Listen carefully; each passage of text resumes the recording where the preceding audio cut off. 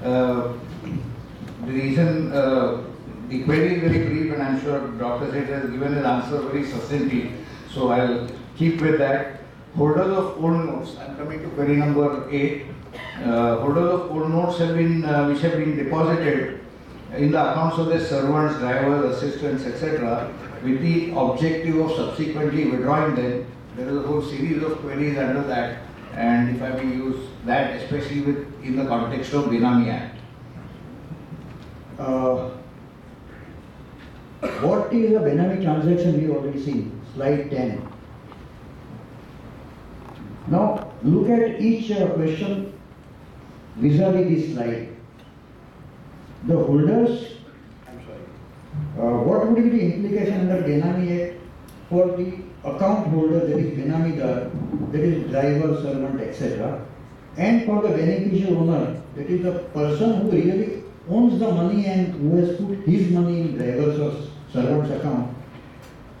Three things will be there. The arrangement will be definitely Benami transaction in the first limb of section 2.9, which you are seeing on the slide. That is the property transferred to or held by X, that is a servant or driver. Consideration is paid by Y, that is the owner, and the property is held for the benefit of Y, that is the owner. So there it will be hit. We need not go to the other parts of that definition. In case of action under the Benami Act against both, is it possible for the Benami or the real owner to preserve the asset? Now, according to me, in view of confiscation which will follow, there is no question of preservation of that asset. To preserve, to give it to them for confiscation. Offences under the Benami Act is not mentioned in the schedule under PMLA. Hence, can the PMLA authorities act suo motu on receiving information about violation of Benami Act? Apparently no. But if section 3 read with schedule is invoked, as we have seen, there are so many laws in the first schedule, and within that the first paragraph is the IPC, and within that there are so many sections which we read: robbery, extortion, cheating. Somewhere you will get hit. If you get hit, then it applies. I am not saying that you will definitely get it, but what I am trying to say is, merely by the fact that Benami Act is not a part of the schedule does not mean that you are in a clear position. Please go through the schedule and all the laws and sections within the law very carefully and consult some criminal lawyer, please. Of course, this is a case which is frequently being reported even in the media, so I would like Pradip's views also from the income tax annual provisions. In fact, this is a nice caution to all of us, see, who seeks to deposit the excess cash in the names of few relatives and few other persons. Like in this case, it was being deposited in the names of servants and other things. Under section 2.9 of the Benami Transaction Property Act, this would be, all these account holders would be considered to be Benamidars. And under the law of Income Tax Act, these are not the persons who are the owners of income, neither they are the beneficial owners of this income. In such circumstances, the law of income tax does not pin any taxation liability on these persons. It is the owner who alone would be required to pay tax in respect of these. So once it is established that it is the owner who has deposited this money in the accounts of the Benamidars, then in that case owner alone would be liable to pay tax. Having said that, if the Benamidars have already paid tax on such deposits, then also it would not prevent the assessing officer from taxing the true owner of this income. So a care must be taken that nothing perhaps would be gained by depositing into sundry names, because finally it would be the owner who alone will have to pay tax in respect of this. Okay, I'll just supplement this bit. Someone may have a question that we understand the term Benamidar, who is that servant or driver. We understand the term beneficial owner, that is the real owner of the money. And we also understand that in the first limb of the definition, we are hit. But what are the consequences? Now the consequences, government is very smart. They say that the deposited amount cannot be retransferred by the servant to his employer. So that is the first check they have put. If already retransferred, suppose they've been smart enough to do their job, getting the money out of the account and handing it back to the owner, the law provides that such retransfer is null and void. So they'll get hold of that. The balance in the account, whatever has remained, is liable to confiscation, and the worst, which is not seen very clearly, is that the four persons will be liable to penal action under section 53 and 54 of the Benami law. Who are those persons? One is the Benamidar, that is the driver servant. Other is the beneficial owner, that is the owner. Now, third and fourth is very dangerous. Abettor. So even if a person is not the beneficial owner, even if the person is not the Benamidar, but suppose he is someone like a bank manager who we are seeing in the news, so they will be considered as abettor and they will be hit by this penal provision. Or a person, suppose there is a consultant who induced the person. See, I have seen people asking me the questions. I was in the Pratna Sabha of one relative who had died. So one of the friends said, "You must be busy now." So I said, "Why?" No, but now this demonetization is going on. Then I understood that the consultants are busy doing what they are doing. So such consultant would be considered an inducer and he will be hit by the penal provision. Then the consultant who has been made aware today, if he is here, sir, what is the consequence of this? I have done it. So my simple answer is, there are two consequences. One is the rigorous imprisonment between 1 to 7 years. And you don't have the choice how many years. They will decide. And second is, there is over and above rigorous imprisonment, fine equivalent to 25% of the fair market value of the property. So please know that it is not an easy law. Once it is invoked and the government is waiting only for 31st December to go away, lapse, and then I think they will give full play to this law. And just to supplement what Dr. Sheth mentioned, I got some information saying that huge number of Jan Dhan accounts which were opened, they are now concerned that originally there was a limit of 50,000 and now they are looking into the fact that what if a person deposits more than 50,000, because large number they have deposited more than 50,000. There are certain conditionalities. But the fact that so many Jan Dhan accounts have been used is an indicator, point number one. And if you see the Prime Minister's statement saying that do not allow withdrawal from those are meant for the people who have got that money in that account that need not be repaid, I think he is translating in very simple terms what is the crux of the answer, given that the Benamidar may not necessarily part with that fund.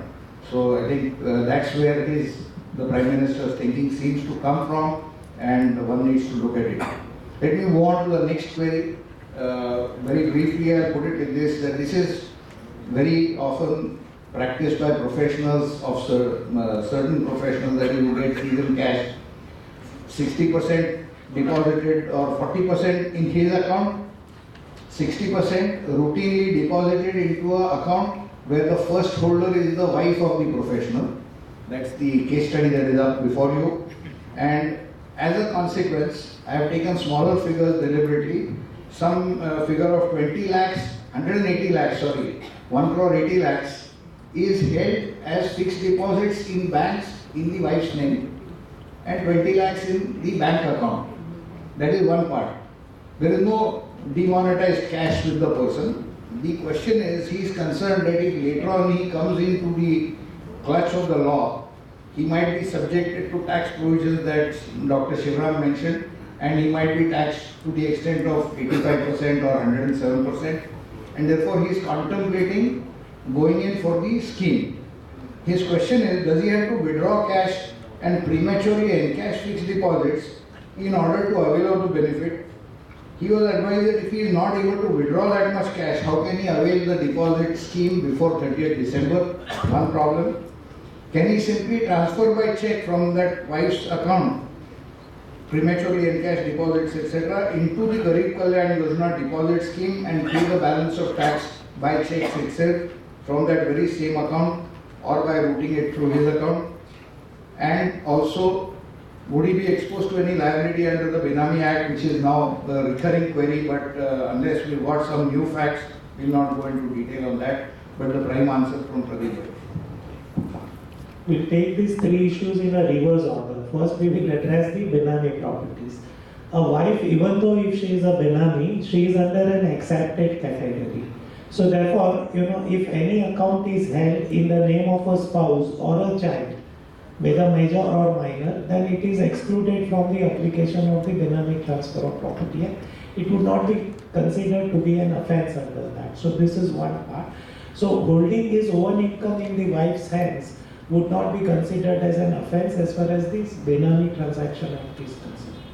The other part is that, can he make a payment out of the wife's account or from his accounted funds? Now, if one would look into the provisions of Yojana, there is no such prohibition which requires that the taxes are to be paid or the deposits are to be made only out of an income which is a declared income under the Yojana. So therefore, you can use your sources outside, obviously accounted sources, for making the payment of taxes and also for making the deposits. So there is no need to have withdrawn the money from this account and thereafter deposited. The last is an important question which we have been examining earlier in the presentation, introduction time also, is that he is faced with a situation whereunder he has been told that the money which he is holding in the form of the fixed deposits with the bank, which have been deposited over a period of years and not necessarily in the financial year 16-17, not necessarily after 8 November 2016. Does that asset which is so held could qualify for a declaration is an issue which is sought to be tested. Now if one would look at it, what is otherwise also being sought to be achieved is that he is holding these deposits in the form of the fixed deposits with the bank. The bank is one of the specified entities with whom the deposit could have been made and the person could have been eligible for making a declaration under 199C. Now the source of this deposit, as has been otherwise told to us, is also a cash income which has been deposited in the fixed deposits. So if that is so, one would believe that that a person would be entitled to make a declaration even though it is held in the form of the fixed deposit and it pertains to an year other than assessment year 17-18. Thank you. Right. I'll move to the next question. We'll take it very briefly now as we are gradually running out of time, but I'll address the next question to Dr. Shivram, that a deposit of up to 2.5 lakhs, many people feel that children's account, you can deposit saying that this is gifts received at the time of passing examinations and birthdays and so on. Would it be possible not to declare under the scheme, merely deposit demonetized currency into the child's account? Let's say a 15-year-old or 18-year-old son or daughter, saying that these are accumulated gifts, and then what would be the chances? Would the AO be in a position to invoke 115 BBE?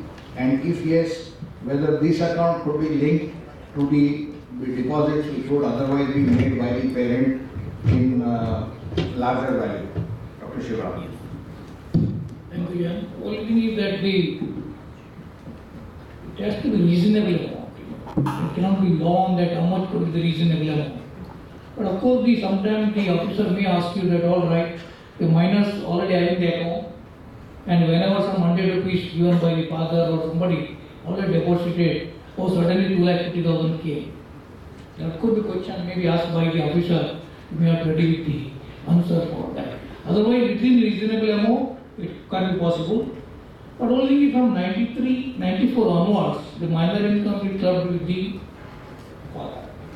So ultimately, father has to, whatever may be the amount, father may in any return of income, if it is clubbed, then he may have to show in the that is what the impact the circular 754 when the issue came under your VDIS, they have clarified.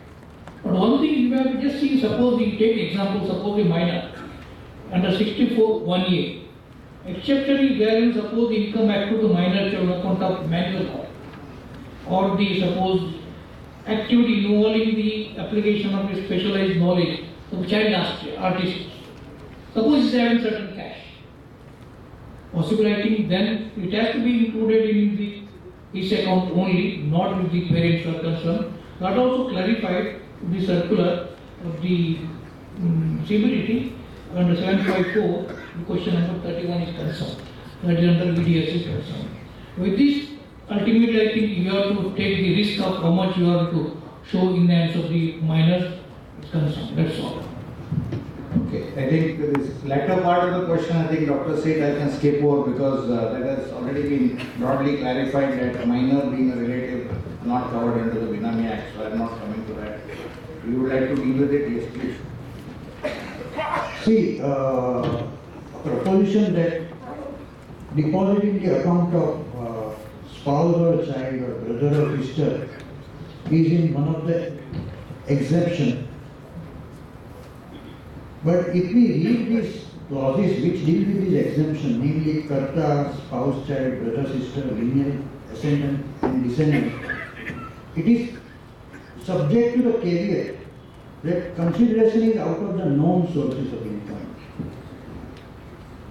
Now, it means that the burden to prove will be on the person who claims that this is a clear money, it is not a tainted money. So in my view, not all the deposits in the child account can be considered, and as Dr. Shivram rightly pointed out, that when you claim that this is out of the gifts received from the relatives, gifts received on the occasion of his academic success, etc.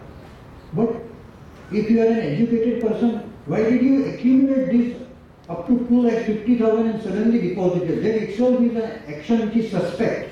And according to me, you cannot prevent the authorities to start the inquiry at least. What will be the fate of that inquiry is for somebody else to see. But at the moment, you cannot go back with a comfort level, at least from the assurance from any of us that there will be no inquiry, just because it is covered by an exception.